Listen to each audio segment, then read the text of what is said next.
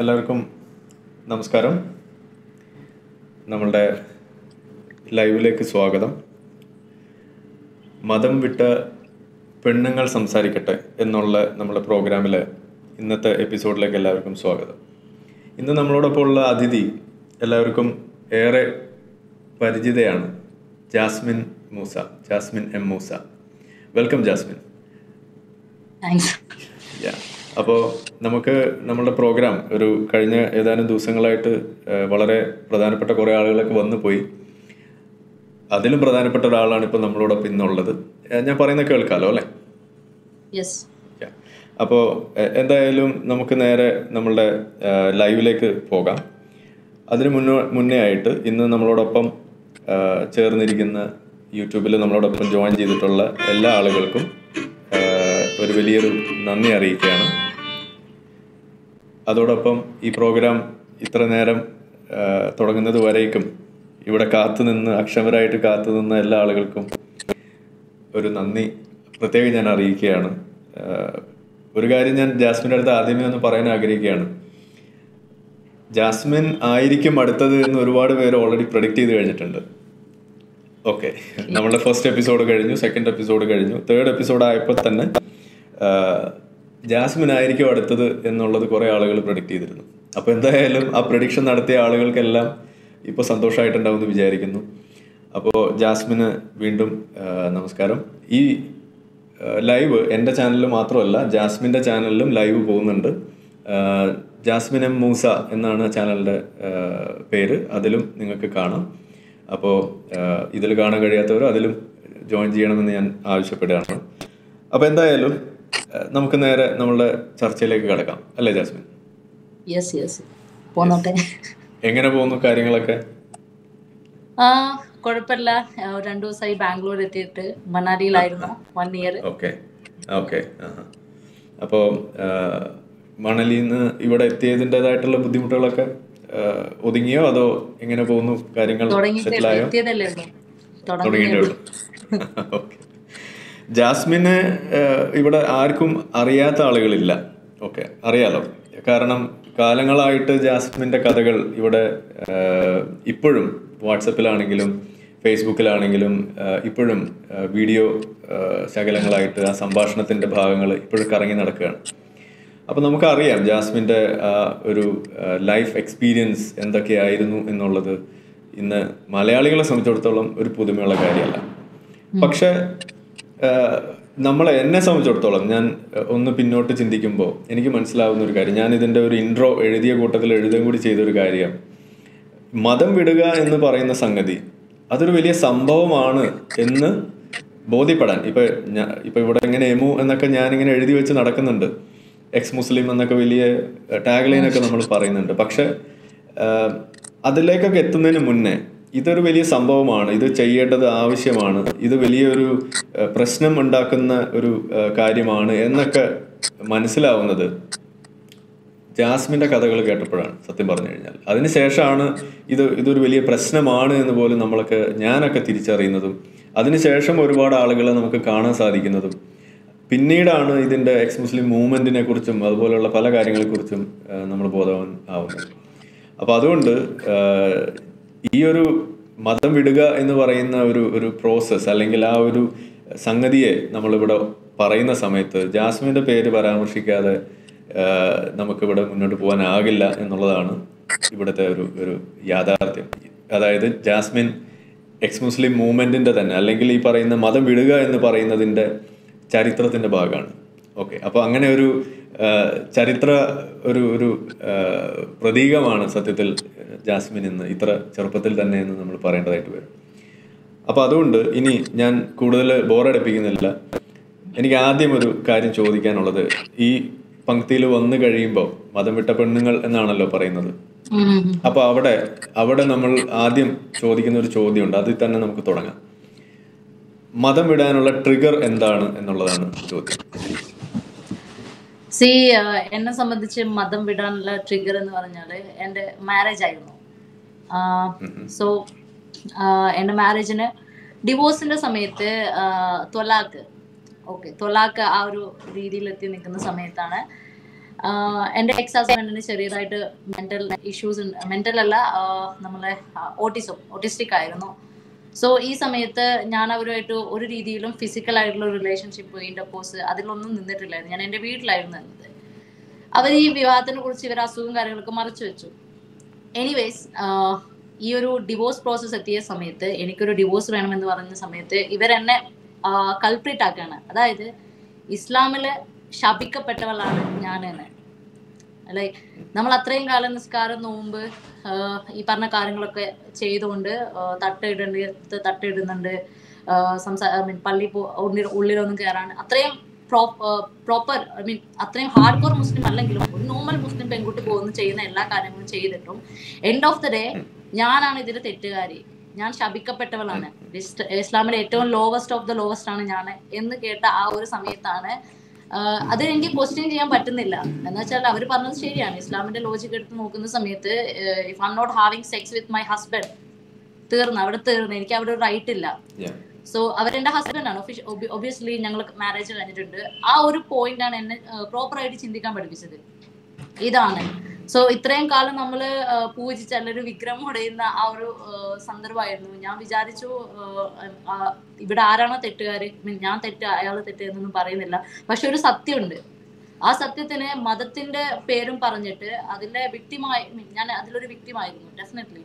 ആ വിക്ടിമിനെ ആ ഒരു മതം പിടിച്ചിട്ട് അവര് കുറച്ചുകൂടെ താഴത്തേക്ക് വലിച്ച് പൊട്ടിക്കാൻ നോക്കി. അതാണ് എൻ്റെ ഒരു റിയലൈസേഷൻ പോയിന്റ്. അവിടെ വെച്ചിട്ടാണ് എൻ്റെ ഈ ചിന്താഗതി മാറുന്നത്. അപ്പോഴും ഞാൻ അഗൈൻ മതം വിട്ടിട്ടില്ലായിരുന്നു. എന്റെ ഈ ഒരു ഹാർഡ് ആ ഒരു ബിലീഫ് കംപ്ലീറ്റ് ആയിട്ട് പോയിട്ടുണ്ടായിരുന്നു. പിന്നെയാണ് ഏകദേശം എത്ര വയസ്സുള്ളപ്പോഴാണ് ഇത് സംഭവിക്കുന്നത്? അതെനിക്കൊരു 18-19 വയസ്സിന്റെ ഇടയിലാണ് സംഭവിക്കുന്നത്. അപ്പൊ ഫസ്റ്റ് മാരേജ് ഞാൻ ചോദിക്കുന്നത് ഓർമ്മപ്പശകൊള്ളോണ്ട് ഞാൻ ചോദിക്കുകയാണ്, മീൻസ് മുന്നേ പറഞ്ഞത് ഓർക്കാത്തുണ്ട്. അപ്പൊ ഫസ്റ്റ് മാരേജ് നടന്ന പ്രായം? എന്റെ 17 വയസ്സിൽ നിക്കാഹ് കഴിഞ്ഞു. 18ാമത്തെ വയസ്സ് കഴിഞ്ഞ് 3ാമത്തെ ദിവസമാണ് എന്റെ മാരേജ് കഴിഞ്ഞത്. ഒരു കാര്യം ഇടയ്ക്കൊന്ന് പറയാണ്, ഈ നിക്കാഹ് എന്നുള്ള വാക്ക് ഓക്കെ ഇന്ന് വളരെ തമാശയായിട്ട് മാറിയിരിക്കുകയാണ് സത്യത്തിൽ ഈ നിക്കാഹ് എന്നുള്ള വാക്ക്. ജാസ്മിൻ അത് അറിഞ്ഞോന്നറിയില്ല. എന്തായാലും ഇന്നിപ്പോൾ മുസ്ലിങ്ങളുടെ ഇടയിൽ പോലും, അതായത് ഇവിടുത്തെ വിശ്വാസികളായിട്ടുള്ള ആളുകൾ പോലും, പണ്ടൊക്കെ എനിക്കൊരു നിക്കാഹുണ്ട്, എൻ്റെ നിക്കാഹ് നാളെയാണ്, അല്ലെങ്കിൽ എൻ്റെ കൂട്ടുകാരൻ്റെ നിക്കാഹാണ്, എൻ്റെ മകളുടെ നിക്കാഹാണ് എന്നൊക്കെ നമ്മൾ വലിയ സംഭവമായിട്ട് നമ്മൾ പറയും. പക്ഷെ ഇന്ന് ആളുകൾ ഈ നിക്കാഹ് എന്നുള്ള വാക്ക് ഒന്ന് ഉപയോഗിക്കുന്നത് കുറച്ചുകൊണ്ടിരിക്കുകയാണ്. കാരണം എന്താണെന്ന് അറിയോ? കേട്ടിട്ടുണ്ടോ അതിനെക്കുറിച്ച്? പറഞ്ഞോളൂ. ഇല്ല. അതായത് നമ്മൾ വിശ്വാസികളെ സംബന്ധിച്ചിടത്തോളം നിക്കാഹ് എന്ന് പറയുമ്പോൾ അതൊരു വളരെ പവിത്രമായ ഒരു ആശയമാണ് അതിനകത്ത് വരുന്നത്. ഓക്കെ, അതായത് കല്യാണം അല്ലെങ്കിൽ മാരേജ് എന്ന് പറയുന്ന ഒരു കൺസെപ്റ്റ്. സത്യത്തിൽ നിക്കാഹ് എന്നുള്ള വാക്കിന്റെ അർത്ഥം സെക്ഷൽ ഇന്റർകോഴ്സ് എന്ന് മാത്രമാണ്. ഓക്കെ, അപ്പൊ ഞാൻ എൻ്റെ മകളുടെ നിക്കാഹാണ് നാളെ എന്ന് വാപ്പ പറയുമ്പോൾ എന്താണ് അതിന്? എൻ്റെ മകളുടെ സെക്ഷൽ ഇന്റർകോഴ്സ് ആണ് നാളെ എന്നാണ് ഈ പറഞ്ഞു വെക്കുന്നത്.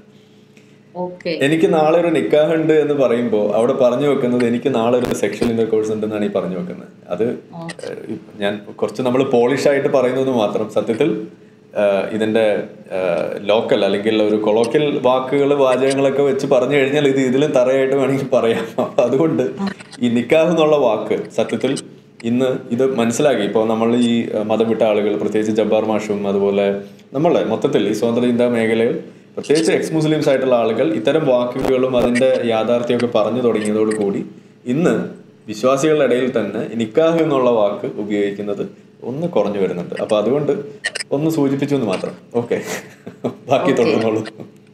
സോ എന്തായാലും എന്റെ നിക്കാഹ് ഈ പറഞ്ഞ പോലെ സെക്ഷൽ ഇന്റർകോഴ്സ് അല്ലായിരുന്നു. അന്ന് ഈ അറബിക് കല്യാണം വന്ന് ഏജിന്റെ വളരെ പ്രോബ്ലം ഉണ്ടായിരുന്നു. സോ അതുകൊണ്ടായിരുന്നു ആക്ച്വലി കല്യാണം ഡിസംബറിലായിരുന്നു. ദെൻ അത് മാറ്റിയിട്ട് ഏപ്രിലാണ് എന്റെ ബർത്ത്ഡേ. അത് കഴിഞ്ഞ് 3ാമത്തെ ദിവസത്തേക്ക് മാറ്റിയത്. സോ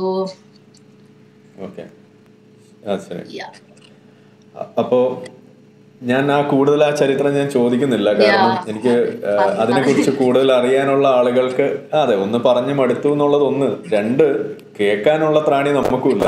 ഇനി അത് കേൾക്കണമെന്ന് ആർക്കെങ്കിലും ആഗ്രഹം ഉണ്ടെങ്കിൽ ജോഷ് ടോക്സിൽ അത് കിടപ്പുണ്ട് അല്ലേ? ജോഷ് ടോക്സിലല്ലേ കൊടുത്തിരിക്കുന്നത് അതിനെക്കുറിച്ചൊരു ഓഡിയോ ഉണ്ട്. അപ്പോൾ അത് ഡീറ്റെയിൽ ആയിട്ട് നിങ്ങൾക്ക് കാണാം. ജോഷ് ടോക്സ് ജാസ്മിൻ മൂസ എന്നൊന്ന് സെർച്ച് ചെയ്ത് കഴിഞ്ഞാൽ ഏതാണ്ട് 1 മില്യൺ വ്യൂസ് എങ്ങാണ്ടുണ്ട് അതിന്. അപ്പോൾ അത് കാണുന്നതായിരിക്കും കുറച്ചുകൂടി നല്ലതെന്നാണ് എനിക്ക് തോന്നുന്നത്.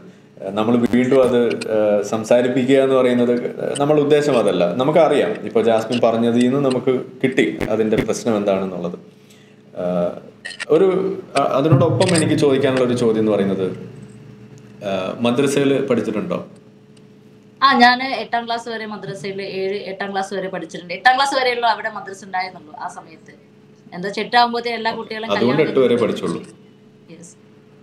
ഓക്കെ, അതിൽ കൂടുതലുണ്ടെങ്കിൽ അതും പഠിപ്പിച്ചാണ് മിക്കവാറും. ഓക്കെ, അപ്പൊ എന്തായാലും 8ാം ക്ലാസ് വരെയാണ് അന്ന് പഠിച്ചത്. അറബിയും അതുപോലെ മതപരമായിട്ടുള്ള കാര്യങ്ങളെല്ലാം പഠിച്ചു തന്നെയാണ് ജീവിച്ചിരുന്നത്. അതെ അതെ. 5ലും 5ലും നമ്മുടെ 7th സ്റ്റാൻഡേർഡിലും ഖുർആൻ പാരായണത്തില് ഫസ്റ്റ് സെക്കൻഡ് കിട്ടിയിട്ടുണ്ടായിരുന്നു. നമ്മളെ നബിദിനത്തിന് സമ്മാനം കിട്ടുമല്ലോ. സോപ്പ് വെട്ടി, മറ്റേ സ്റ്റീൽ സോപ്പ് വെട്ടി, സ്റ്റീൽ പാത്രം, അതൊക്കെയാണോ കിട്ടിയിരിക്കുന്നത്?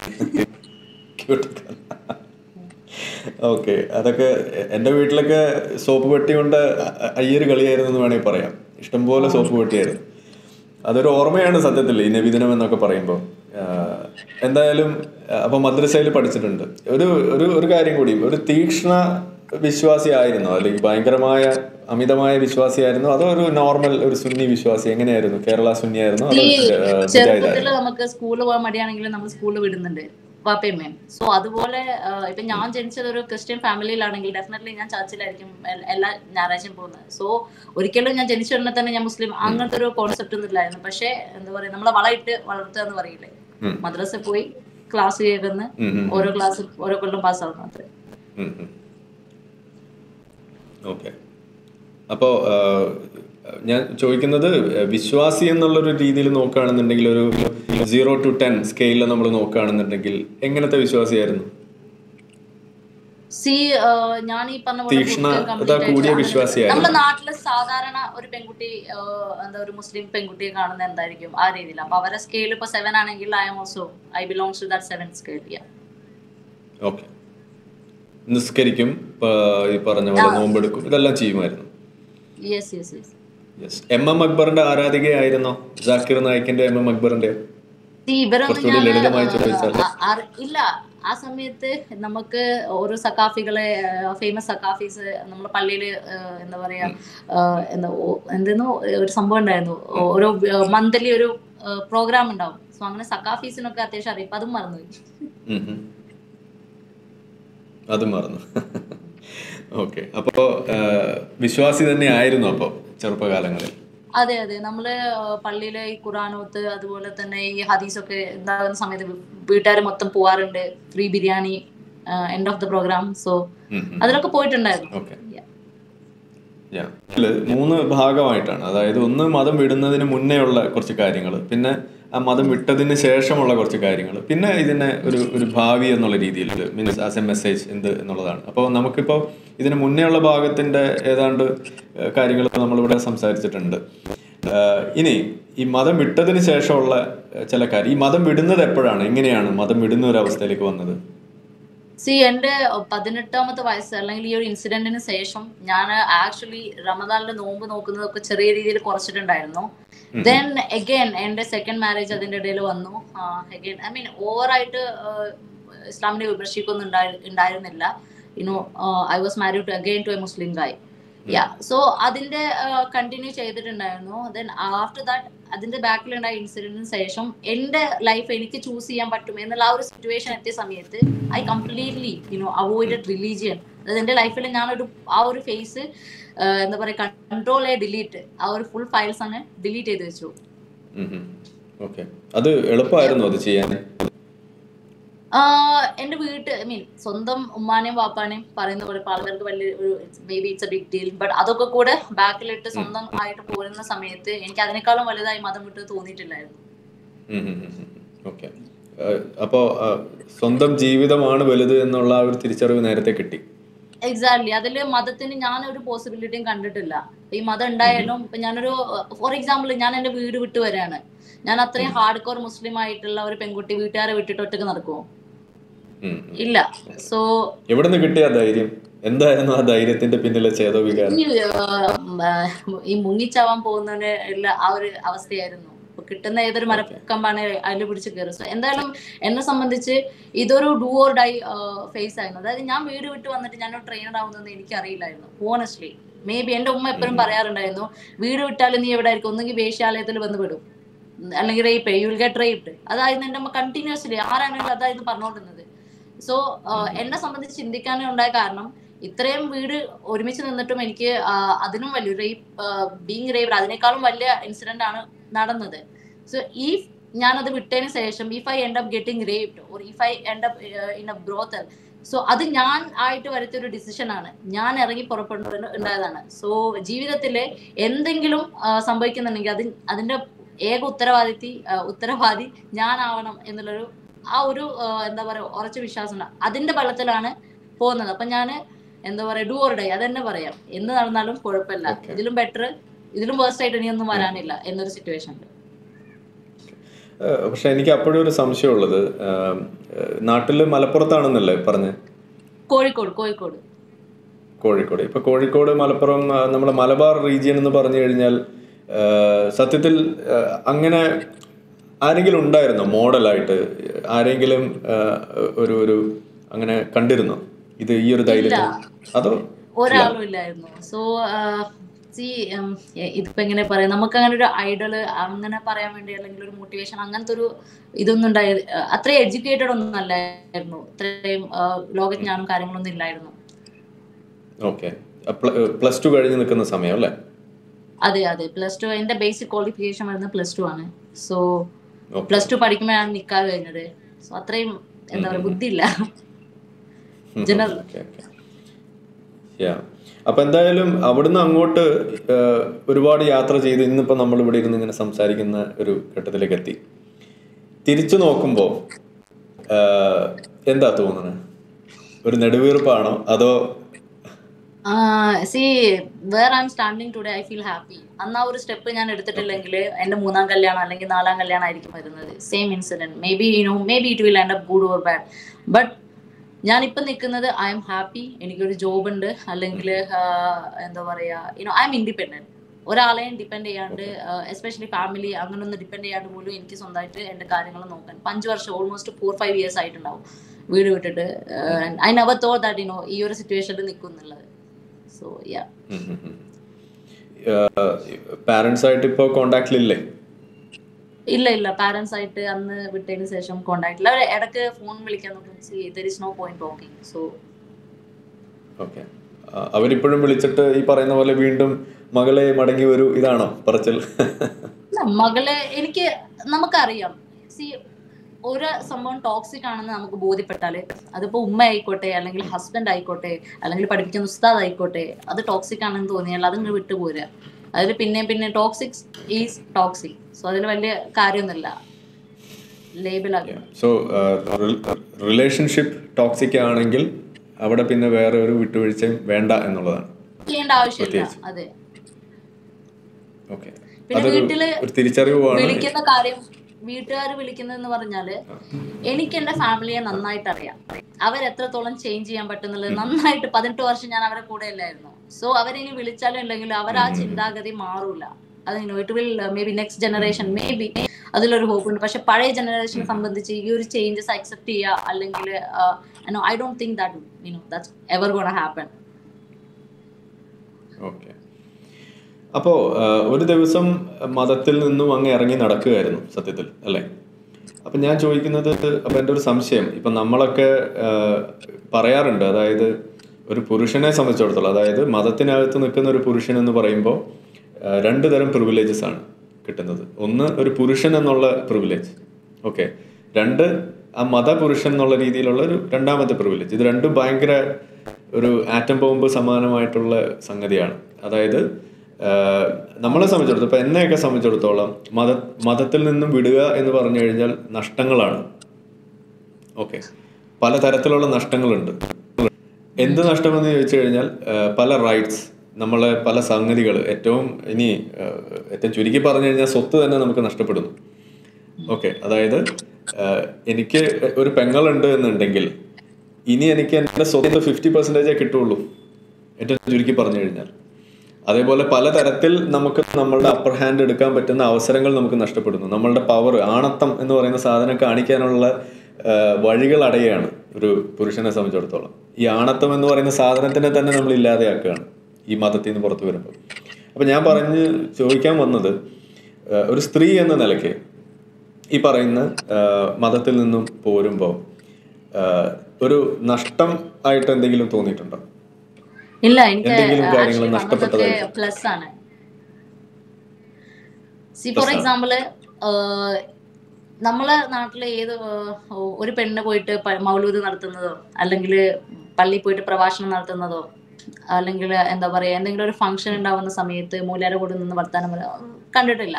സോ ഈ പറയുന്ന ആണുങ്ങൾക്ക് ഉണ്ടാവുന്ന ആണത്തം എന്നെ സംബന്ധിച്ച്, ഞാൻ എല്ലാ ഇതിലും പറയുന്നില്ല, അപ്പോൾ അടുത്ത കമന്റ് ആയിട്ട് വരും ഞങ്ങൾ അങ്ങനെയല്ല എന്ന് പറഞ്ഞു. സോ എന്നെ സംബന്ധിച്ച് ഒരു പെണ്ണത്തം കാണിക്കാനുള്ള ഒരു അവസരം എവിടെയും വന്നിട്ടില്ല.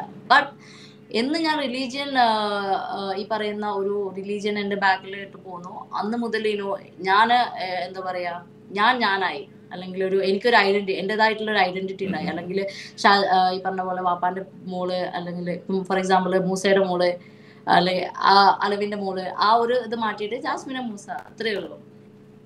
പിന്നെ മൂസ എന്റെ പേരിന്റെ കൂടെ ഒരു പഞ്ചിന് വേണ്ടിയിട്ടാണ്, ജാസ്മിനെ ഇടുന്നൊരു സുഖമില്ല. ഓക്കെ, പേരിന്റെ കാര്യം പറഞ്ഞപ്പോ ചോദിക്കുകയാണ്, ഇപ്പോഴും ആരെങ്കിലും പേര് മാറ്റൂ എന്ന് പറഞ്ഞ് പിന്നാലെ കൂടാറുണ്ടോ? അത് തുടങ്ങിയ അന്ന് മുതലുണ്ടായിരുന്നു മൂസ.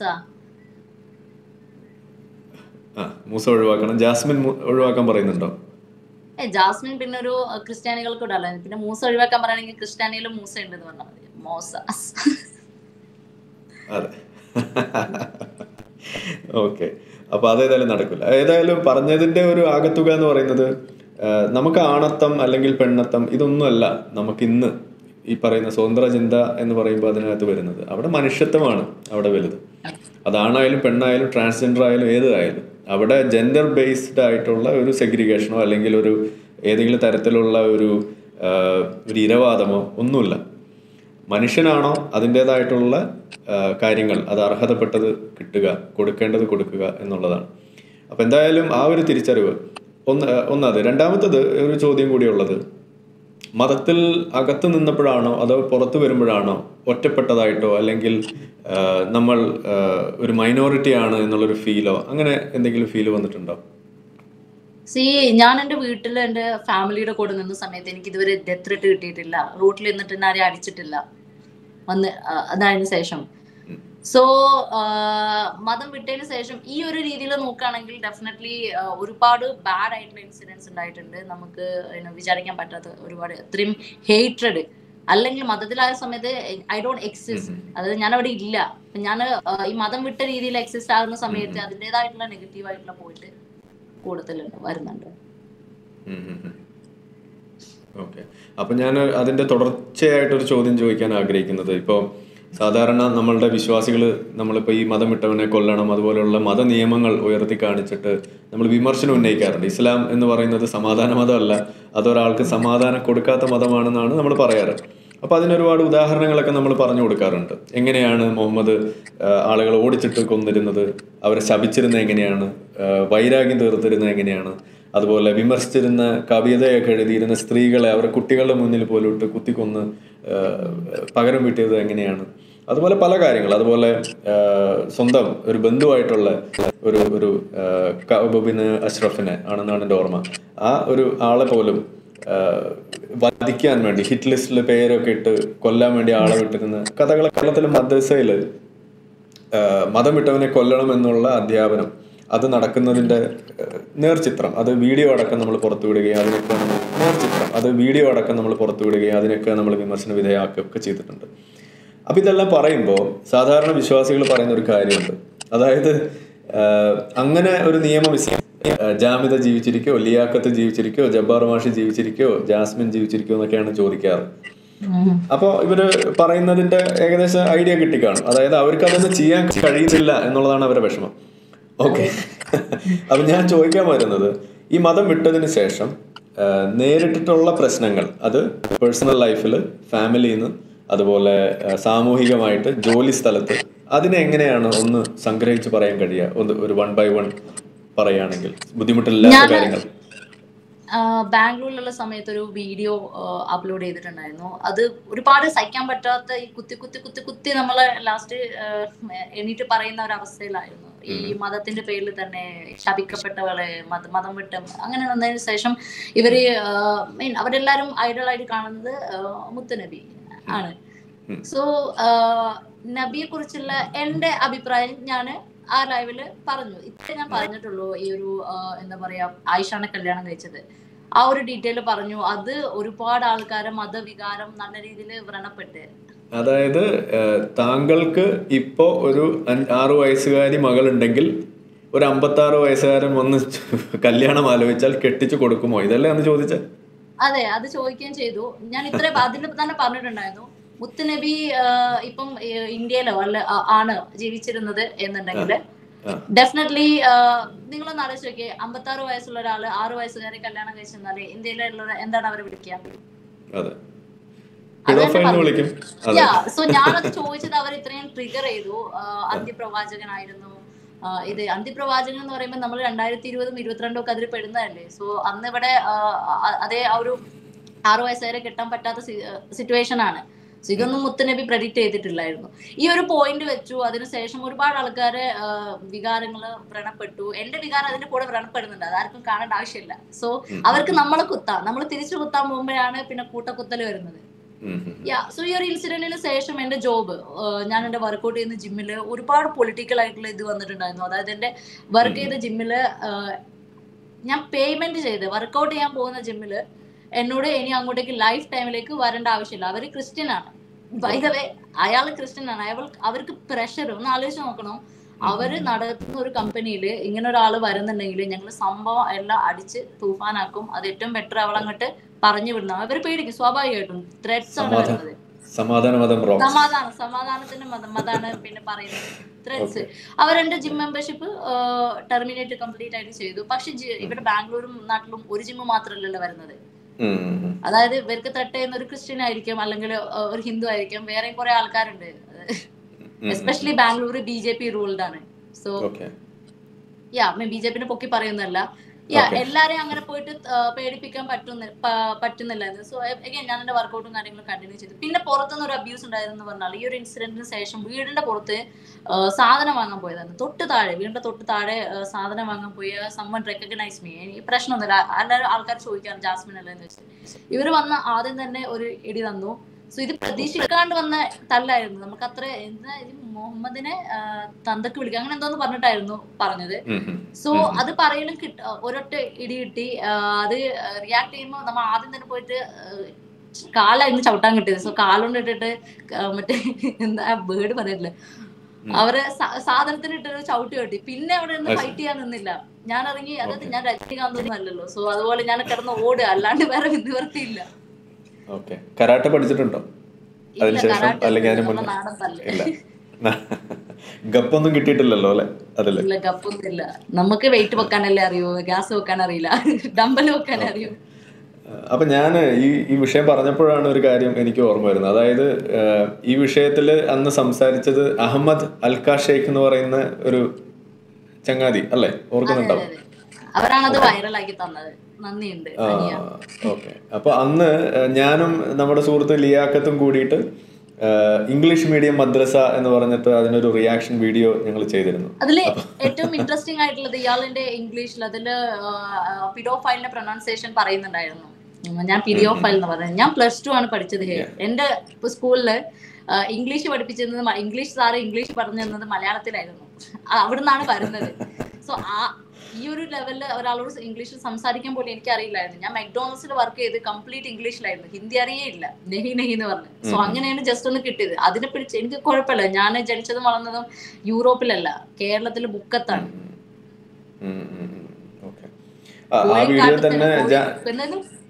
കോഴിക്കാഷ്ടത്തിന് കോഴിക്കാട്ടെന്ന് പറഞ്ഞ വളർന്നതാണ്. അവിടെ നിന്ന് ഇത്രയെങ്കിലും പറഞ്ഞില്ല. ഓക്കെ. ആ വീഡിയോയിൽ ജാസ്മിന്റെ ഹെയർ സ്റ്റൈലിനെ കുറിച്ചും പറയുന്നുണ്ട്, ഓർക്കുന്നുണ്ടാവും. കല്ലേവല്ലേ. ഓക്കെ, എന്തായാലും ഇതാണ് അപ്പോൾ നേരിട്ടിട്ടുള്ള വിഷയങ്ങൾ. അപ്പൊ ഇപ്പോ ഈ പറയുന്ന രീതിയിൽ തൊഴിൽ മേഖലയിലോ അങ്ങനെ എന്തെങ്കിലും കണ്ടിന്യൂഡ് ആയിട്ടുള്ള ഏതെങ്കിലും തരത്തിലുള്ള ത്രെട്ടോ അങ്ങനെ എന്തെങ്കിലും ഇപ്പൊ നിലവിൽ? ഇല്ല ഇല്ല, ഞാൻ എന്റെ പോയിന്റ് അത് നമ്മൾ ഏതൊരു ഇൻസിഡന്റിനും കത്തി ആളുന്ന ഒരു സിറ്റുവേഷൻ ഉണ്ട്. അത് കഴിഞ്ഞതിന് ശേഷം ആൾക്കാർ മറവി ഒരു അനുഗ്രഹമാണ് ചില കാര്യത്തില്. സോ അവര് ദേ മൂവ് ഓൺ. അതിനെയാണ് നമ്മൾ വിളിക്കാറ് ഡീസെൻസിറ്റൈസേഷൻ എന്ന് വിളിക്കുക. അതായത് ഇത്തരം കാര്യങ്ങൾ പറഞ്ഞ് ഒന്ന് കുരു അങ്ങ് പൊട്ടിച്ച് കളഞ്ഞാൽ പിന്നെ കുഴപ്പമില്ല. കുരു പൊട്ടാതിരിക്കുമ്പോഴാണ് ഈ പ്രശ്നം വരുന്നത്. ഒരു കാര്യം അപ്പോൾ എനിക്ക് ചോദിക്കാനുള്ളത്, ഈ അൽക്കഷയ്ക്ക് അതിനുശേഷം ഏതെങ്കിലും തരത്തിൽ എന്തെങ്കിലും മുന്നോട്ട് വന്നിരുന്നു, എന്തെങ്കിലും തരത്തിലുള്ള പ്രതികരണമായിട്ട്? അതിന്റെ സോറി പറഞ്ഞിട്ട് അതിന് ഞാൻ മറുപടി പറഞ്ഞിട്ടില്ല. അത് അയാൾക്ക് തന്നെ വേണ്ട രീതിയിൽ മറുപടി കിട്ടിയിട്ടുണ്ട്.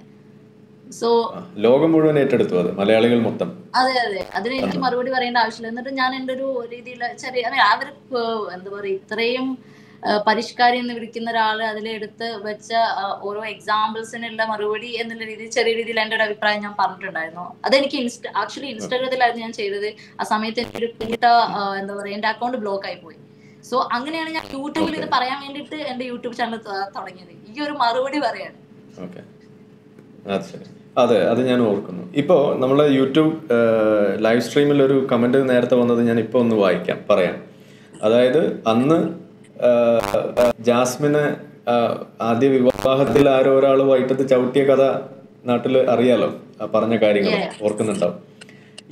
ഇന്ന് അയാളെ കയ്യിൽ കിട്ടിയ എന്തായിരിക്കും അവസ്ഥ എന്നുള്ളതാണ് ചോദിക്കുന്നത്. അങ്ങനെ ഒരു ചോദ്യം ഓണസ്റ്റ്ലി ഇപ്പൊ ഞാനത് പബ്ലിക്കായിട്ട് പറഞ്ഞാല് അയാളെ നാളെ ആരെങ്കിലും പോയി ചവിട്ടിയാൽ അയാൾക്ക് എന്നെ എടുത്ത് പറയാം. സോ അതൊക്കെ നമ്മൾ പറയാണ്ട് കൊടുക്കുന്നതാണ് അതിൻ്റെതായിട്ടുള്ള രീതി. Yes, exactly. അപ്പൊ അയാൾ ഇപ്പൊ അത് പേടിക്കുന്നുണ്ടാവും എന്നുള്ളതാണ് ഇതിനകത്ത് പറഞ്ഞ ഒരു കമന്റ്. അയാൾ എങ്ങനെയും ഒളിച്ചു നടക്കാനേ നോക്കുന്നുള്ളത്. എന്താ പറയാ, എന്റെ ലൈഫിന്റെ മുമ്പ് നടന്ന കാര്യങ്ങളൊക്കെ എനിക്ക് ഒരു രീതിയിൽ ഇപ്പൊ ഞാൻ ഇവിടെ നിൽക്കുന്ന അതിനൊരു ഹെൽപ്പ് ആയിട്ടുണ്ട്.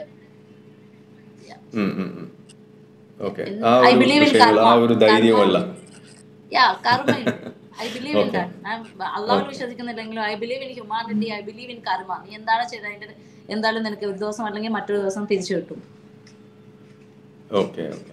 അപ്പൊ എന്തായാലും ഇതുവരെ എത്തിയിരിക്കുന്നത് ഒരു ബ്യൂട്ടിഫുൾ ആയിട്ടുള്ള ഒരു തലത്തിലേക്കാണ് ഉയർന്നു വന്നിരിക്കുന്നത്. സ്വാതന്ത്ര്യം എന്താണെന്ന് അറിയുന്നു, ജീവിതത്തിന് ഒരു ലക്ഷ്യമുണ്ട്, അല്ലെ? ഇപ്പൊ ഉള്ള ജീവിതത്തെ എങ്ങനെ വിശേഷിപ്പിക്കും, നിലവിലുള്ള ജീവിതത്തെ?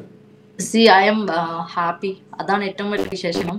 ഞാൻ എന്തൊക്കെ ചെയ്യുന്നു അതൊക്കെ ഞാൻ സ്വന്തമായിട്ട് ഒരാളെ ഇൻഫ്ലുവൻസ് ചെയ്യാണ്ടാണ് ചെയ്യുന്നത്. അതിന്റെ നല്ലതും ചീത്തതും എനിക്ക് തന്നെ വരുന്നത് അക്സെപ്റ്റ് ചെയ്യാൻ പറ്റുന്നുണ്ട്. നല്ല കാര്യം വരുന്നത് അതും അക്സെപ്റ്റ് ചെയ്യുന്നു, ചീത്തതാണെങ്കിൽ അതും അക്സെപ്റ്റ് ചെയ്യാൻ പറ്റുന്നുണ്ട്. More over I am happy being myself. സമാധാനമുണ്ട് ജീവിതത്തിൽ ഇപ്പൊ? അതെ, സമാധാനം ഒരുപാട്. ഓക്കെ, അപ്പോൾ നമുക്കിനി അടുത്ത ഒരു ചോദ്യം എന്ന് പറയുന്നത്, അതിപ്പോൾ നിലവിൽ നടന്നുകൊണ്ടിരിക്കുന്ന ഈ ഒരു വിഷയം കർണാടകയിലാണ്. അവിടെ നിന്നുകൊണ്ട് ഇത് പറയാൻ പറ്റുമെങ്കിൽ പറഞ്ഞാൽ മതി. ഹിജാബിൻ്റെ വിഷയത്തെ സംബന്ധിച്ചാണ്.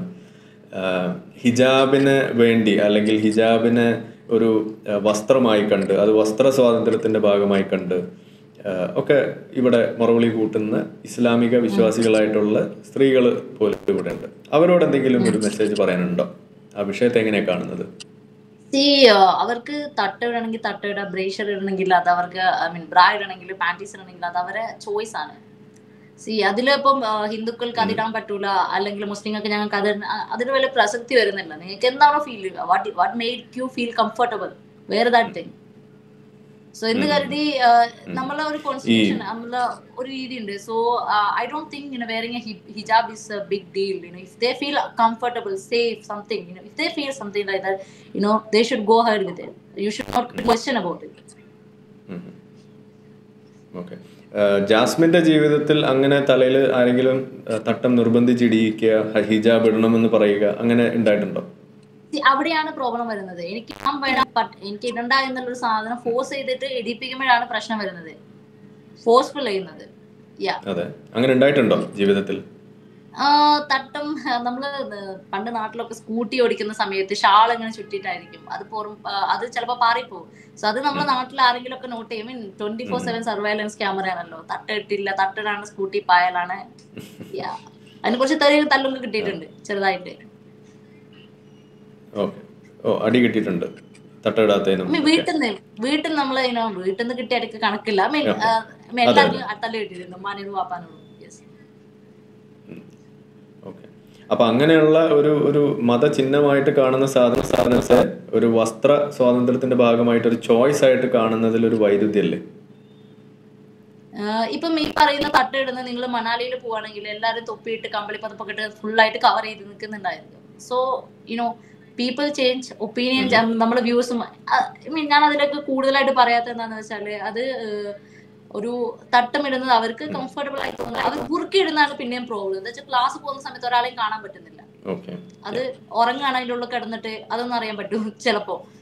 സോ ഒരു ഹിജാബിന് അത്ര വലിയ ഡീലാക്കേണ്ട ഒരു ആവശ്യം ഉണ്ടായിരുന്നില്ല. ആൻഡ് എന്റെ പേഴ്സണൽ ഒപ്പീനിയൻ ചോദിക്കുകയാണെങ്കിൽ ഇത്രയേ ഉള്ളൂ. കർണാടക ആയിക്കോട്ടെ, കേരള ആയിക്കോട്ടെ, അത് ഇറ്റ്സ് അപ് ടു ദം. ഇതിന്റെ പിന്നിൽ ഇത് വലിയ ഇഷ്യൂ ആക്കണ്ട എന്നുള്ളതാണ്. അല്ല, എനിക്ക് മനസ്സിലായില്ല BJP ഇത് ബാൻ ചെയ്യേണ്ട ഒരു സിറ്റുവേഷൻ എന്ന് പറഞ്ഞാല്. അത് മനസ്സിലായി. ഒബ്വിയസ്ലി നമ്മുടെ നാട്ടിലെ ഹിന്ദുക്കൾ ആരും ഈ പറഞ്ഞ പോലെ എന്താ പറയാ കാവി വസ്ത്രം ഇട്ടൊന്നല്ല സ്കൂളിൽ പോകുന്നത്. അവർ പണ്ടേ അത് ചെയ്തുകൊണ്ട് വരുന്നതാണ്, ഇട്ടുകൊണ്ട് വരുന്നതാണ്. So they are not, no one is asking to force anything. But ഈ മുസ്ലിം പെൺകുട്ടികളെ സംബന്ധിച്ച് അവര് ചെറുപ്പം മുതലേ ഇട്ട് വരുന്ന സംഭവമാണ്. അതെടുത്ത് കളയാൻ പറഞ്ഞാല് ഡെഫിനറ്റ്ലി അവിടെ ഒരു എന്താ അസ്വാരസ്യം എന്താ പറയാ ആ സംഭവം ഉണ്ടായിരിക്കും. ഏതെങ്കിലും തരത്തിൽ ഇപ്പോ ഈ ഒരു മതം വിട്ടതിന് ശേഷം അല്ലെങ്കിൽ എന്തെങ്കിലും തരത്തിലുള്ള ഇൻസിഡൻസ് ഓർമ്മയിൽ ഉണ്ടോ നമ്മളുമായിട്ട് പങ്കുവെക്കാൻ? നല്ല ഓർമ്മകൾ, നല്ല അനുഭവങ്ങൾ. നല്ല അനുഭവങ്ങൾ എന്ന് പറഞ്ഞാല് എനിക്ക് ഒരുപാട് പെൺകുട്ടികൾ മെസ്സേജ് അയക്കാറുണ്ട്. അതിപ്പോ ഞാൻ എന്റെ വർക്ക് റിലേറ്റഡ് ആയിട്ട് ഒരു ഇമെയിൽ ഉണ്ട്, അത് ഡയറ്റ് പ്ലാൻസ് കൊടുക്കുന്നത്. അതിൽ പോലും ആൾക്കാര് അവര് എന്താ പറയാ ഒരു ഡിസിഷൻ എടുക്കാൻ ഹെൽപ്പ് ആയിട്ടുണ്ട്. അതായത് ഒരു പ്രാവശ്യം മേ ബി ഡിവോഴ്സ് കഴിഞ്ഞ് വീട്ടിലിരിക്കുന്നതായിരുന്നു. ഇപ്പൊ രണ്ടാമത് ഈവൻ തോ എനിക്ക് കല്യാണം വേണ്ട എന്നിരുന്നിട്ടും രണ്ടാം കെട്ടുകാരനെയോ അല്ലെ കുട്ടിയിൽ ഒരാളെ കിട്ടുന്ന ആ ഒരു സിറ്റുവേഷനിൽ അവർക്ക് ഒരു ഡിസിഷൻ മേക്ക് ചെയ്യാൻ ഹെൽപ്പ് ചെയ്തിട്ടുണ്ടെന്ന് പറഞ്ഞ് ഒരുപാട് ആൾക്കാർ മെസ്സേജ് അയച്ചിട്ടുണ്ട്. അതിന്റെ കൂടെ തന്നെ പെൺകുട്ടികൾ തന്നെ നീ മതത്തിനൊരു എന്താ പറയാ വൃത്തികെട്ടവളാണ് എന്നില്ല, പെൺകുട്ടികൾ തന്നെ അല്ലെങ്കിൽ ആണുങ്ങൾ ആൺപെൺ വിവേചനം ഇല്ലാണ്ട് വരുന്നുണ്ട്. അതിലൊരു പെൺകുട്ടി തട്ടയിട്ട് ഒരു മൊക്കനിട്ട് ഒരു പെൺകുട്ടി ഒരു വീഡിയോ ഉണ്ടാക്കിയിട്ടുണ്ടായിരുന്നു ഇസ്ലാമിന്റെ ഒത്തുപണി. ഐൻസ്റ്റീനെ കുറിച്ചൊക്കെ വളരെ രസകരമായ കാര്യങ്ങൾ പറഞ്ഞെന്ന് ആ താത്ത അല്ലേ? അതെ അതെ.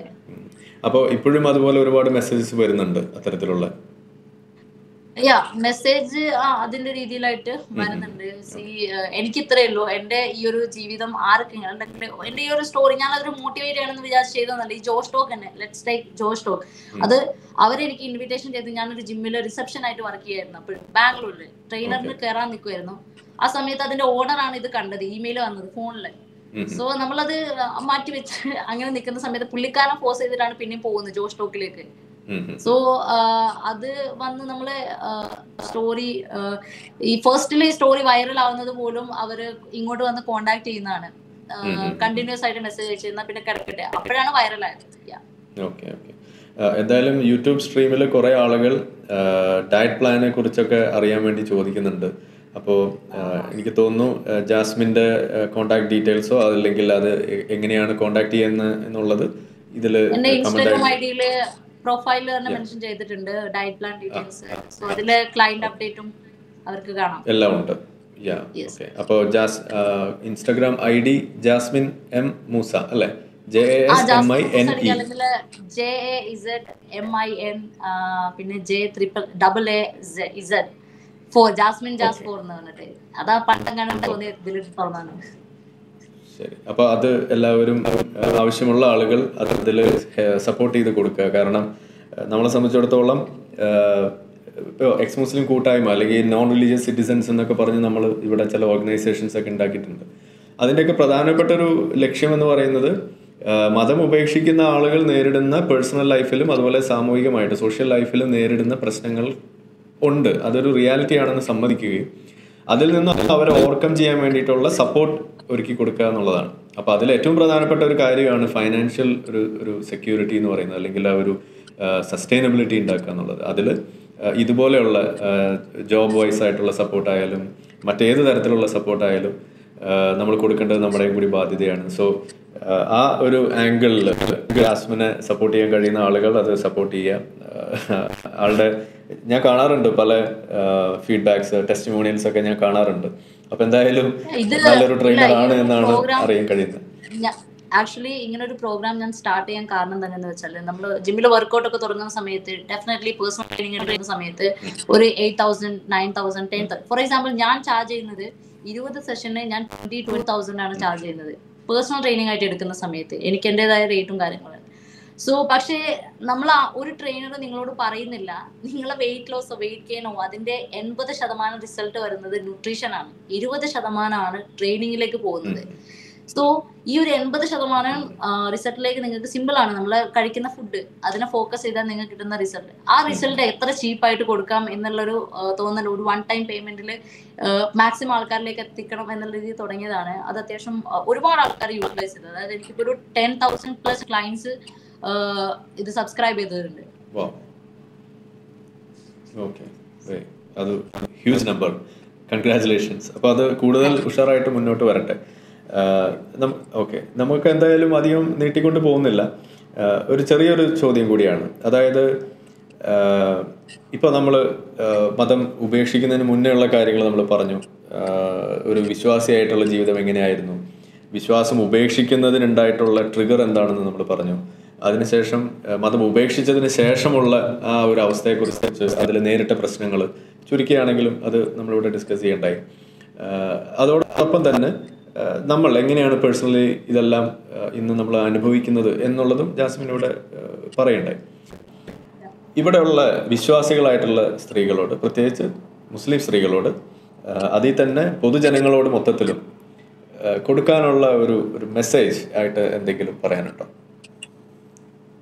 ലക്കും ദീനുക്കും വലിയ ദീൻ. നിനക്ക് നിന്റെ ദീനായിരിക്കും വലുത്, എനിക്ക് ദീൻ ഇല്ലാത്തതാണ് എന്റെ വലുത്. ഐ മീൻ അതിന്റെ കറക്റ്റ് ട്രാൻസ്ലേഷൻ ആണോ അറിയില്ല, പക്ഷെ എനിക്ക് എന്റെ ഒരു വേർഷനിൽ പറയുകയാണെങ്കിൽ അത്രയേ ഉള്ളൂ. നിങ്ങൾക്ക് നിങ്ങളെ മതം വലുതായിരിക്കണം, മതമില്ലാത്തതാണ് എന്റെ വലുത്, അത്രയേ ഉള്ളൂ. ഓക്കെ, പക്ഷെ ഇന്നിപ്പോ ലക്കും ദീനിക്കും എന്ന് പറഞ്ഞാൽ എന്താണെന്നറിയോ? എന്താണ് ലക്കും ദീനുക്കും വലിയ ദീൻ, അങ്ങനെയാണ്. വലിയ ദീനാ? ഓ, നല്ലോണം അറിയാം, അനുഭവിച്ചിട്ടുണ്ട്. ഓക്കെ, ലക്കും ദീനക്കും വലിയ ദീൻ, അങ്ങനെയാണ് ഇപ്പൊ പറയാറ്. അപ്പൊ അതുകൊണ്ട് മാത്രമല്ല, ഈ ലക്കും ദീനക്കും വലിയ ദീൻ എന്ന് പറഞ്ഞുകൊണ്ട് ഞാനൊരു കാര്യം കൂടി അതിന്റെ കൂടെ പറയാണ്. നമ്മൾ ഈ മതവിമർശനം നടത്തുന്ന സമയത്ത് ഇന്നിപ്പോ വിശ്വാസികളായിട്ടുള്ള ആളുകൾ വന്നിട്ട് പറയും, നിങ്ങൾ എന്തിനാണ് ഇസ്ലാമിനെ ഇങ്ങനെ വിമർശിക്കുന്നത്, നിങ്ങൾക്ക് വിശ്വാസമില്ലേ, അങ്ങനെ അങ്ങ് പോയാൽ പോരെ, എന്തിനാണ് ഇങ്ങനെ വിമർശിക്കേണ്ട ആവശ്യം എന്നൊക്കെ ഇങ്ങനെ ചോദിക്കുന്നുണ്ട്. അപ്പോൾ എന്നിട്ട് അവര് തന്നെ എടുത്തുകൊണ്ട് വരുന്ന ഒരു ആയത്താണ് ഈ പറയുന്ന ലക്കും ദീനക്കും വലിയ ദീൻ. അപ്പൊ നമ്മൾ അവരോട് പറയുന്ന രണ്ട് കാര്യമാണ്. ഒന്ന്, നമ്മളിങ്ങനെ രാവിലെ എഴുന്നേറ്റ് ഇങ്ങനെ വന്നപ്പോൾ പെട്ടെന്ന് ഇന്ന് മുതൽ ഞാൻ ഇസ്ലാമിനെ വിമർശിച്ച് കളയാം എന്ന് വിചാരിച്ചിട്ടല്ലല്ലോ നമ്മൾ ഇസ്ലാമിനെ വിമർശിക്കുന്നത്, വേറെ പണിയില്ലായിട്ടൊന്നും അല്ലല്ലോ. ഇപ്പൊ എന്നെ സംബന്ധിച്ചിടത്തോളം ഞാൻ പറയുകയാണെന്നുണ്ടെങ്കിൽ, ഞാൻ ഈ ഹോമിയോപ്പതി വിമർശനമാണ് ആദ്യം തുടങ്ങിയത് സത്യത്തില്. അത് അതിൻ്റെതായിട്ടുള്ള കുറെ കാരണങ്ങളുണ്ട് എന്തുകൊണ്ട് ഹോമിയോപ്പതി വിമർശിക്കുന്നു എന്നുള്ളതിനെ സംബന്ധിച്ച്.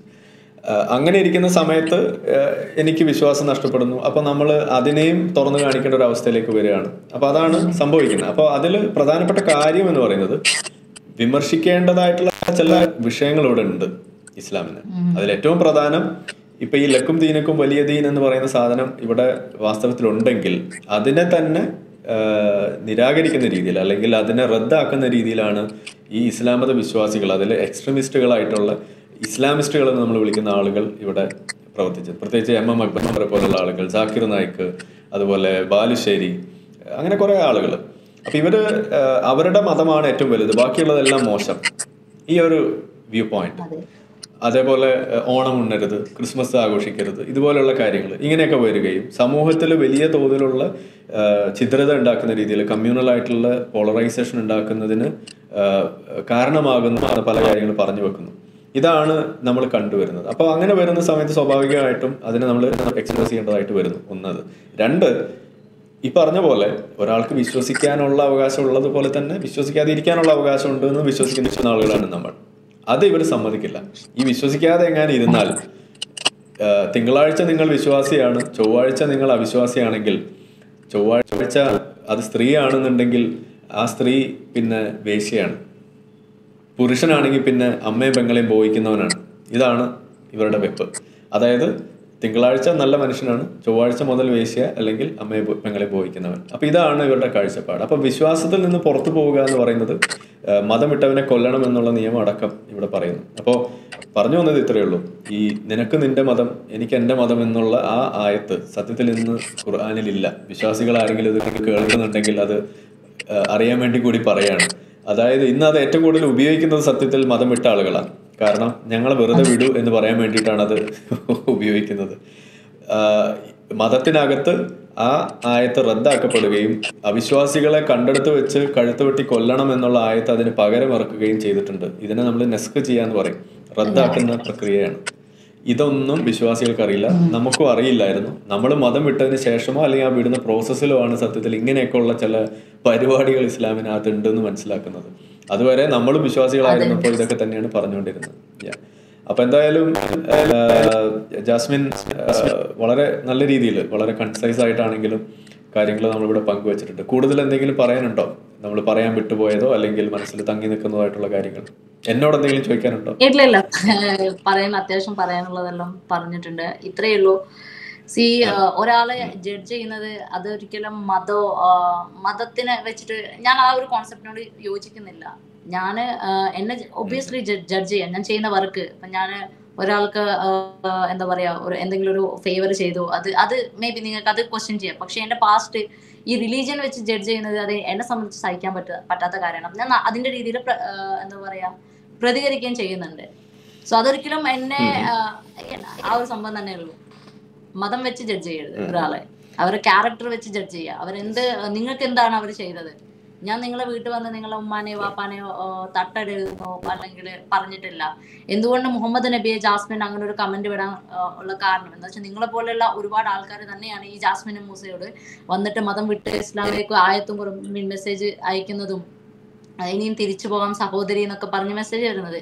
സോ ആ സഹോദരി എന്ന് വിളിച്ച അയാളോട് തന്നെ സഹോദരനോട് തിരിച്ചു പറയുകയാണെങ്കിൽ നമുക്ക് മതത്തിലേക്ക് തിരിച്ചു വരേണ്ട സഹോദര എന്ന് അതിന് റീസണും കൂടെ വെച്ച് പറയുന്ന സമയത്ത് സഹോദരി മാറിയിട്ട് വേശ്യാവുന്ന അല്ലെങ്കിൽ ശപിക്കപ്പെട്ടവൾ പാപി അത്. അപ്പോ അവര് തന്നെയാണ് നമ്മളെ കൊണ്ട് ഇതെല്ലാം പറയിപ്പിക്കുന്നതും ഈ പറയുന്ന ഈ ഒരു നിലപാട് നമ്മളെ കൊണ്ട് എടുപ്പിക്കുന്നതും അല്ലെ? അതെ. ഞാൻ ഒരിക്കലും ഒരു സുപ്രഭാതത്തിൽ എഴുന്നേറ്റിട്ട് ഞാൻ ഇന്ന് മുതൽ മതത്തിനെ വിമർശിക്കാനിരിക്കുകയാണ്, ഞാൻ ഇന്ന് ഇൻസ്റ്റയിൽ പോയിട്ടൊരു വീഡിയോ ലൈവ് ഇടട്ടെ മുത്തുനബിയെ കുറിച്ച് ഉള്ള കാര്യം പറയട്ടെ, അങ്ങനെയല്ല. അത്രയും കാലം മിണ്ടാതിരുന്നിട്ട് ഞാനൊരു കാര്യം പറഞ്ഞിട്ടില്ല. ഇതൊരു ഒരുപാട് ആളിലേക്ക് എന്റെ സ്റ്റോറി എത്തി. അതിനുശേഷം വിമർശനം വന്നിട്ടുണ്ട്, നല്ല രീതിയിൽ വന്നിട്ടുണ്ട്. അപ്പൊ നല്ല രീതിയിൽ ഉള്ളത് എടുത്തിട്ടുണ്ട്. അതിന്റെ കൂടെ തന്നെ വിമർശനത്തിനുള്ള ഒരു മറുപടി എന്നുള്ള രീതിയിൽ അതൊരിക്കലും ഞാൻ നിങ്ങളെ മതത്തിനെ ഇൻസൾട്ട് ചെയ്യല്ല, നിങ്ങളെ പേഴ്സണലി ഇൻസൾട്ട് ചെയ്യല്ല. സോ എന്റെ പോയിന്റ് ഓഫ് വ്യൂ ഷെയർ ചെയ്യുന്നു.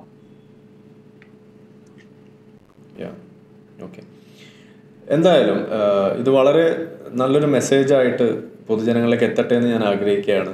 പ്രത്യേകിച്ച് നമ്മളിവിടെ കൺക്ലൂഡ് ചെയ്യുകയാണ്, ഏതാണ്ട് 45 മിനിറ്റ്സ് ആയി. അതായത് വളർന്നു വരുന്ന ഒരു സമൂഹം, പ്രത്യേകിച്ച് സ്ത്രീ സമൂഹം, വിശ്വാസികളായിട്ടുള്ള ഇസ്ലാം മത വിശ്വാസികളായിട്ടുള്ള സ്ത്രീകൾ, പെൺകുട്ടികൾ, ഇപ്പോൾ കഴിഞ്ഞ ദിവസം നടന്ന പ്രക്ഷോഭത്തിനിടയിൽ പോലും മതമാണ് ഞങ്ങൾക്ക് വലുത്, വിദ്യാഭ്യാസം സെക്കൻഡറി ആണ് എന്നൊക്കെ പറയുന്നത് നമ്മൾ കേൾക്കുകയാണ്. അപ്പോൾ അങ്ങനെയുള്ള ആളുകളൊക്കെ ജാസ്മിനെ പോലെയൊക്കെയുള്ള ആളുകളെ ഒന്ന് കണ്ടിരുന്നെങ്കിൽ എന്നാണ് നമ്മളെപ്പോഴും ആഗ്രഹിക്കാറ്. അല്ലെങ്കിൽ അതുപോലെ കുറേ ആളുകൾ നമ്മളുമായിട്ടൊക്കെ ഇതിനകത്ത് വന്ന് മുൻ അതിഥികളെയൊക്കെ വെച്ച് നോക്കുമ്പോൾ നമുക്ക് പറയാനുള്ളതാണ്. കാരണം വിദ്യാഭ്യാസവും ഒരു ലോകപരിചയവും നമുക്ക് വിദ്യ നേടാനുള്ള ആ ഒരു ആറ്റിറ്റ്യൂഡും ഇതാണ് ഏറ്റവും പ്രധാനമായിട്ട് വേണ്ടത്. അതുണ്ടെങ്കിൽ നമുക്ക് അറ്റൈൻ ചെയ്യാൻ പറ്റാത്ത കാര്യങ്ങളൊന്നുമില്ല. നമുക്ക് ആ ഒരു തോട്ട് പ്രോസസ്സ് അവിടെ ഇട്ട് കഴിഞ്ഞാൽ ഇതെല്ലാം വളരെ സിമ്പിളാണ് എന്നുള്ളതാണ്. പക്ഷെ നിർഭാഗ്യവശാൽ ഇതല്ല ആളുകൾക്ക് വേണ്ടത് എന്നുള്ളതാണ് നമുക്ക് കാണാൻ കഴിയും. അവര് പരലോകത്തിന് വേണ്ടിയിട്ട്, നമ്മളിപ്പം ജീവിക്കുന്ന ലോകം മറന്നിട്ട് പരലോകത്തിന് വേണ്ടിയിട്ട്, അത് ഉണ്ടോ ഇല്ലെന്ന് പോലും എന്താ പറയാ പ്രോപ്പർ ആയിട്ടുള്ള എവിഡൻസ് കാര്യങ്ങളൊന്നുമില്ല, അതിനു വേണ്ടിയിട്ടാണ് നിൽക്കുന്നത്. ഈ ഹൂറികള് അതുപോലെ സ്വർഗത്തിലെ മദ്യപ്പുഴയെ കുറിച്ചൊക്കെ പഠിച്ചിട്ടുണ്ടായിരുന്നല്ലോ, അതിലൊക്കെ വിശ്വസിച്ചിരുന്നോ ശരിക്കും? ഓക്കെ, ഒരു കാര്യം ചോദിക്കട്ടെ, സ്ത്രീകൾക്ക് എന്താ സ്വർഗത്തിൽ കിട്ടുക? ഹൂറന്മാരില്ല, അത് ഞാൻ ഒരുപാട് പ്രാവശ്യം ചോദിച്ചതാണ്. ഞങ്ങള് ഹൂറന്മാരെവിടെ? What about lesbians, what about bisexual, what about transgender? These people exist. അതെന്തുകൊണ്ട് ഇസ്ലാമിൽ ഖുറാനിൽ മെൻഷൻ ചെയ്തിട്ടില്ല? ട്രാൻസ്ജെൻഡേഴ്സിന് വേണ്ട അവരെ അസെക്ഷൽ ആയിട്ടുള്ള ആൾക്കാർക്ക്, അതായത് ഒരു അസെക്ഷൽ ആയിട്ടുള്ള ആണുണ്ടെന്ന് വിചാരിക്കുക, അവർക്ക് ഈ ഹൂറിമാരെ വെച്ചിട്ട് എന്ത് ചെയ്യാനാണ്? അടുക്കളപ്പണി പോലും വേണ്ട, പിന്നെന്താണ് അല്ലേ? അതെ, അസെക്ഷൽ ആയിട്ടുള്ള ഒരു മുസ്ലിം, ഇപ്പൊ ഞാൻ മുസ്ലിം ആണ്, എനിക്ക് സെക്സ് ചെയ്യാൻ താല്പര്യമില്ല, ആണാണെന്ന് വിചാരിക്കും, ഞാനൊരു മെയിൽ ആണെന്ന് വിചാരിക്കുക, and I have no interest in sex, then ഈ കിട്ടുന്ന ഹൂറിനെ വെച്ച് ഞാൻ എന്ത് ചെയ്യണം? എന്താ ഫ്രെയിം ചെയ്ത് വെക്കാനാണോ? ചോദിക്കാനാണെങ്കിൽ അതങ്ങ് ചോദിച്ചു പോകും. ഇംപ്രാക്ടിക്കൽ ആണ് എന്നാണ് അപ്പൊ പറഞ്ഞു വരുന്നത്. And yet again, ഇസ്ലാം അന്ത്യനാൾ വരെയുള്ള റിലീജിയൻ ആണ്, മുത്തുനബി അന്ത്യനാൾ വരെയുള്ള പ്രവാചകനാണ്. ഓക്കെ, അപ്പൊ ആ പ്രവാചകനിൽ നമ്മൾ പ്രതീക്ഷിക്കുന്ന ക്വാളിറ്റി കാണാൻ കഴിയുന്നില്ല, ഇതാണ് നമ്മുടെയൊക്കെ പ്രശ്നം അല്ലേ? അങ്ങനെ തോന്നിയിട്ടുണ്ടോ? അത് പിന്നെ ഒരു സംവാദത്തിന് ഇടയാക്കുന്നതാണ്. എന്നെ സംബന്ധിച്ച് ആ പ്രവാചകനും മതവും ഒന്നും ബാധിക്കുന്ന കാര്യമല്ല, ഞാൻ അതിൽ വിട്ടിട്ടുണ്ട്. സോ ഒരുപാട് ആൾക്കാർക്ക് അത് കൺസേൺ ആവുന്നതായിരിക്കും. മേ ബി അവർക്കൊരു പീസ്ഫുൾ, അവരെന്തെങ്കിലും ഒരു അത്രയും ഹാർഡ് ആയിട്ടുള്ള സിറ്റുവേഷനിൽ മുത്തുനബി എന്ന് വിളിച്ച് അവർക്ക് കുറച്ച് സമാധാനം കിട്ടുകയാണെങ്കിൽ ഇറ്റ്സ് ഗുഡ് ഫോർ യു. പക്ഷെ എനിക്ക് എന്തെങ്കിലും പ്രശ്നം ഉണ്ടായിട്ട് മുത്തുനബി എന്ന് വിളിച്ചാൽ എനിക്കൊരു സമാധാനം കിട്ടുന്നില്ല, അതിനോട് ഞാൻ വിളിക്കുന്നില്ല. സോ ഇറ്റ്സ് മൈ തിങ്, അത്രേ ഉള്ളൂ. ഓക്കെ, അപ്പൊ എന്തായാലും വളരെ ഒരു പവർ പാക്ഡ്, ഒരു വളരെ സ്ട്രോങ് ആയിട്ടുള്ള കുറെ മെസ്സേജസ് ആണ് കിട്ടിയത്. ജാസ്മിൻ്റെ സംഭാഷണ രീതി എനിക്ക് വളരെ ഇഷ്ടപ്പെട്ടു, അതും പറയണല്ലോ. അപ്പോൾ എന്തായാലും എനിക്ക് തോന്നുന്നു ഈ മെസ്സേജസ് ആളുകൾ അറിയട്ടെ, കൂടുതൽ ആളുകളിലേക്ക് എത്തട്ടെ. ഇതേപോലുള്ള സംഭാഷണങ്ങളിൽ കൂടുതൽ ഏർപ്പെടാൻ ജാസ്മിന് സമയം കണ്ടെത്താൻ സാധിക്കട്ടെ എന്ന് ഞാൻ ആഗ്രഹിക്കുകയാണ്. കാരണം നമ്മളുടെയൊക്കെ ഒരു റോൾ എന്ന് പറയുന്നത് കൂടുതൽ ആളുകളിലേക്ക് ഇത് പറഞ്ഞു കൊടുത്തുകൊണ്ടേയിരിക്കുക എന്നുള്ളതാണ്. ഒരു തവണയോ 2 തവണയോ പറഞ്ഞു കഴിയുമ്പോൾ ഇത് തീരുന്നില്ല, ഇത് ആവർത്തിക്കുക എന്നുള്ളതാണ്. എപ്പോൾ വരെ എന്ന് ചോദിച്ചു കഴിഞ്ഞാൽ ഈ പ്രശ്നങ്ങൾ ഇവർ അവസാനിപ്പിക്കുന്നത് വരെ, ഈ മഹല്ല് വിലക്കും ഈ മതം വിട്ടവനെ കൊല്ലുന്നതും അവരെ പീഡിപ്പിക്കുന്നതും അവരെ പിന്നാലെ കൂടുന്നതും ഇതെല്ലാം അവസാനിപ്പിക്കുന്നത് വരെ നമ്മളിത് പറഞ്ഞുകൊണ്ടിരിക്കുക എന്നുള്ളതാണ് നമ്മളുടെ ഒരു ലക്ഷ്യം. അതുവരെ നമ്മളിത് തുടരും. അപ്പോൾ നമ്മളെ കൊണ്ടാവുന്ന തരത്തിലുള്ള സഹകരണങ്ങൾ യൂട്യൂബില് മൂല്യന്മാര് സഖാഫികള് വീഡിയോ അപ്ലോഡ് ചെയ്യുന്ന പോലെ ഈ അമുസ്ലിംസും ഞങ്ങളും യൂട്യൂബിൽ അപ്ലോഡ് ചെയ്യും. അത്രേ ഉള്ളൂ. നമ്മളാരും പള്ളിയിൽ വിളിച്ചിട്ട് പ്രഭാഷണം, അത്രേ ഉള്ളൂ. അവർക്കത് ചെയ്യുന്നുണ്ട്, അവരെന്നും വന്ന് ഞങ്ങൾ യൂട്യൂബിൽ അപ്ലോഡ് ചെയ്യുന്നത്. അപ്പോൾ എന്തായാലും താങ്ക്സ് ജാസ്മിൻ ഫോർ ജോയിനിങ്. അപ്പോൾ നമുക്ക് വീണ്ടും കാണാം. അപ്പോൾ തൽക്കാലം നമുക്ക് ഇവിടെ വൈൻഡ് അപ്പ് ചെയ്യല്ലേ? എന്തെങ്കിലും കൂടുതലൊന്നും പറയാനില്ലല്ലോ? ഓക്കെ, ഓക്കെ, കൂടുതലൊന്നും പറയാനില്ലല്ലോ? ഇല്ല. By. By, thank you. Yes, അപ്പോൾ പറഞ്ഞോ. Thank you, by, good night.